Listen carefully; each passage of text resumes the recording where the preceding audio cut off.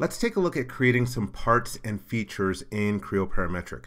To make a new part, you can click on the new icon in the ribbon or the quick access toolbar. You can also see that there is a keyboard shortcut of Control N. When we click on new, it defaults to creating a part. And here are some other different kinds of objects we can create, including sketches, assemblies, manufacturing models, and drawings. And you'll note over on the right-hand side, we have some different subtypes. There is solid, sheet metal, bulk, and harness. Harness is grayed out because a harness can only be created in cabling mode inside of a cabling assembly. Let's take a look at creating a bulk item first. And for the file name, you can call it whatever you want. And I'm going to make this adhesive. And there's the option to use a default template. A default template could have various different parameters in it. And a bulk item has no geometry. It just has some different parameters in it. You might create some parameters for the name of the supplier, or you could create another one for the quantity. And I'm going to call it QTY. And use the drop-down list to change this to a string. And maybe I want the quantity to be A/R. Oops. Let's make sure that is capitalized. A/R for as required. And then click OK. And that's all there is to creating a bulk item. Again, you'll notice that's not even open on the computer screen because it is just something that's going to go into an assembly. Let's go back to the new icon, and I'm going to create a part again. And let's change the subtype to sheet metal, and I'll just call it sheet metal for lack of a better name. So a lot of times the file name is going to be a part number actually, and the common name is where you could use real words to describe it. When I click OK, we enter into sheet metal mode, and here you can see the icons that are on the ribbon. But most of the features that I want to show you are going to be standard features. So let's create a new part, and we'll leave it as the default solid subtype, and I'm going to leave the default file name and click OK. So now we have our model started. I'm going to turn on the display of some of my different datums. So you can see that we have some datum planes and a datum coordinate system that came in from our default template. And datums are located up here in the ribbon of the model tab in part mode. So let's create some different features. Now I'm going to start off by creating a sketch. I'm going to locate it on this datum plane. And there are other videos that go through these different clicks in more detail. I just want to show you what these different features look like. And for simplicity, I'm going to sketch a rectangle. And let's change the dimensions, make this a value of about 6. And change this other dimension to about 4. And then to get out of sketch mode, I can right mouse click and use the check mark. And so now I have a sketch created in the model, and you can see it in the model tree. For clarity, let me turn off my datums for a moment, and I can select the sketch, and from the mini toolbar I have commands to create base features like extrudes. And here you can see in the shapes group we have some of our base features like extrude, revolve, sweep, swept blend. And from the overflow menu we can see that you can also get to commands like blend and rotational blend. But I'm going to create an extrude, and this is being generated as a solid. It's going to add mass to my model. So that is good. I'm going to leave the default height of 5 that was suggested, and then hit the check mark. So far we've created two different kinds of features. A sketch, which is a datum, and an extrude, which is a base feature. Now let's create some of our engineering features, and we'll create a hole and a round. So to create a hole, I'll locate it on a surface, and I'm going to grab these drag handles to what I want to dimension it to. And I can right click over the depth and change it to through all. And let's make this diameter big enough for you to see, and then change some of these different dimensions.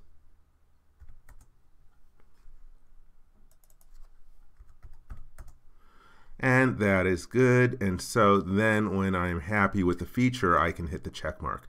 So Again, engineering features are ones in which Creo Parametric already knows the general shape, and then you're going to pick some references to locate them in the model. With a round, we can pick various edges, and I'm holding down the control key to put them all in what's called the same set so that they'll be controlled by the same dimension value. And there we have those fillets applied to the surfaces. For the next kind of feature that we'll create, I'm going to make another datum plane, and let's choose datum plane. Again, it's a type of datum feature, and we can pick some surface and then locate at a distance off of this surface. If you want to, you can go to the Properties tab and change the name, or you can change the names of features in the model tree. Let me turn on my datum plane display, and I can hide some of these other datums that I no longer need in order to reduce my screen clutter. For the next kind of feature that we're going to create, I'll create a surface feature called a fill feature. Again, it's out of the surfaces group, and I'm going to locate it on this datum plane that I just created. Let's click on the Sketch View button so we can look right at the plane. And for this one, let's use an ellipse and drag it out. And for the sake of this demo, I'm not going to change the different dimensions. Let's hit the check mark and the check mark from the dashboard of the fill command. And so there we have a flat surface created in the model.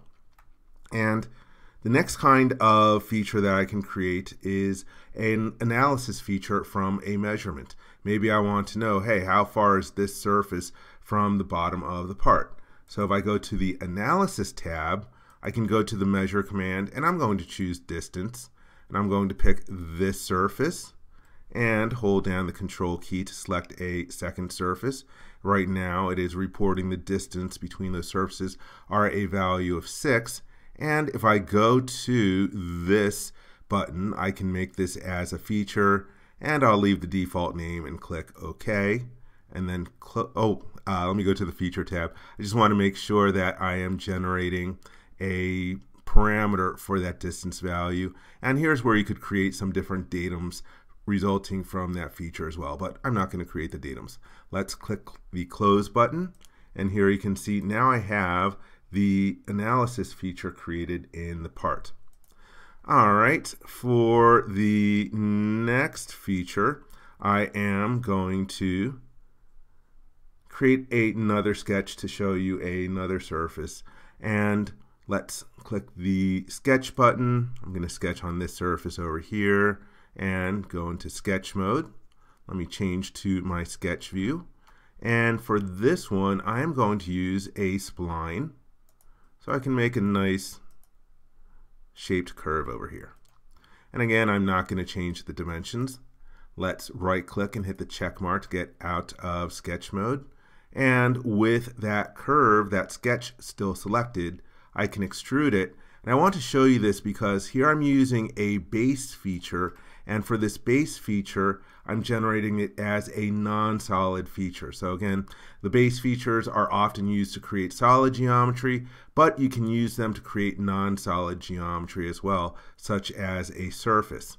And now that I have this surface in the part, I can show you one of my editing commands.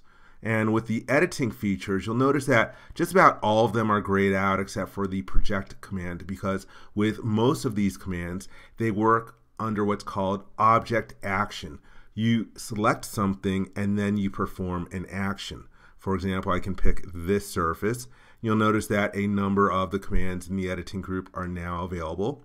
I'm going to create an offset surface, and from the dashboard I can use the one that's called the replace option and pick that surface that I just created, and now my original extrude uses that surface as the shape of the bottom of the part.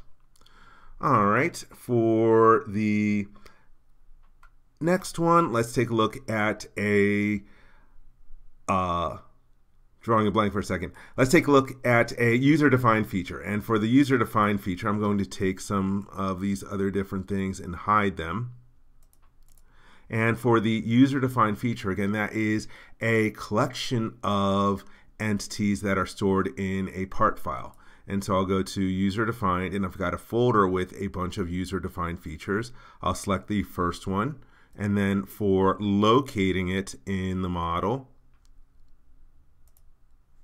let's locate it on this surface, and we can define some offset references. And if I want, I could rotate it for its placement.